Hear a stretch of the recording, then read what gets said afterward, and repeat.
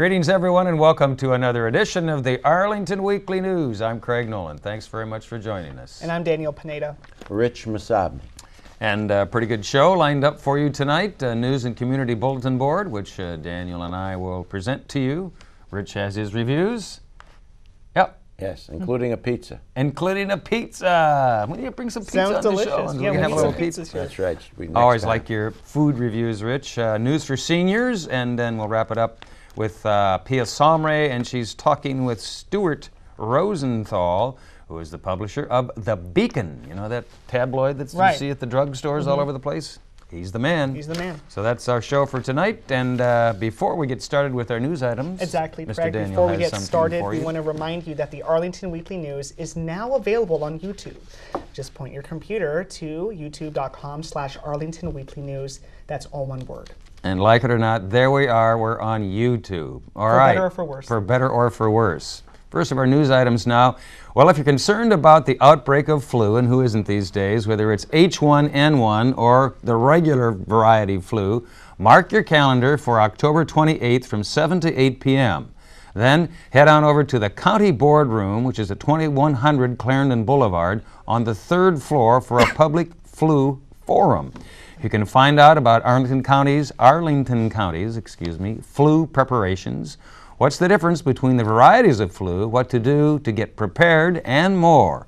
There'll be representatives from county government, the schools, and local hospitals to answer your questions. For more information, have a look at the county's website, www.arlingtonva.us/DHS, and look for what to do about the flu. Important information. Daniel. Yes, and Craig, Arlington County is expanding ART bus service in the Columbia Pike corridor.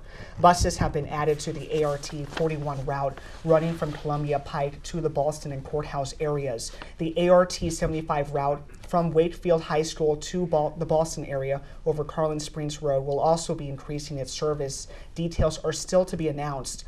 And the new Route 77 or ART 77 route connecting Shirlington with Courthouse via South Walter Reed Drive will be continued. ART bus routes and schedules are available on their website. That's commuterpage.com/ART. Craig. All right, and you've heard rumors, and it's true, the Marine Corps Marathon is coming up this weekend. It's a little early this year, but it is in fact this weekend, and Arlington County Police have announced the rolling closures of a number of streets in Arlington for the 34th annual Marine Corps Marathon, which takes place this Sunday, October 25th. The race will begin at 8 a.m. on Route 110 between the Pentagon and the Iwo Jima Memorial. The list of street closings is quite long, so we recommend that you check the Arlington Police website, www.arlingtonva.us/police, and then click on the link Recent News Releases for details. Daniel? Yes, Craig, and we would like to take notice of affordable housing developments in Arlington. And here's another. Construction on the Views at Clarendon begins next month.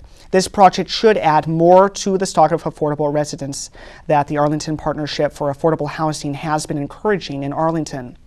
The development is within a block of the Orange Line's Clarendon Metro Station, and when it's finished, we'll have 8 stories of apartment homes. 46 of the apartments will be made available at market rates, and 70 more will be affordable. 12 of those houses are to be reserved very low-income households. The Views at Clarendon will be going for LEED silver certification under U.S. Green Building Council guidelines. And it's to be a smart growth project as defined by the Washington Smart Growth Alliance. You can find out more on their website, viewsatclarendon.com, or to the partnership's website, that's apah.org. Craig. All right, Daniel, and also in our news items, we've learned that a subsidiary of the Ethiopian Community Development Council will receive a $1 million grant from the Treasury Department. The grant will enable the organization called EDG to make loans, start individual development accounts, and develop financial literacy training.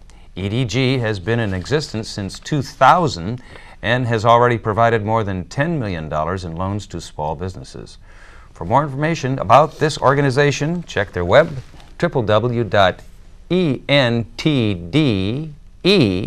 vgroup.org. A mouthful, Craig. That is.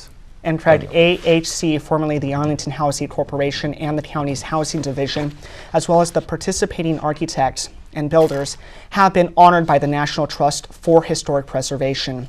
The trust gave their advisors award to the groups for their work on the Gates of Ballston, the garden apartment complex that has been threatened with the demolition not long ago.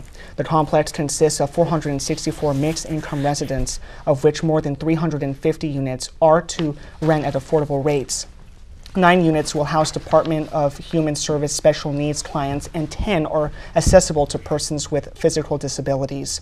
There's more on their website, preservationnation.org.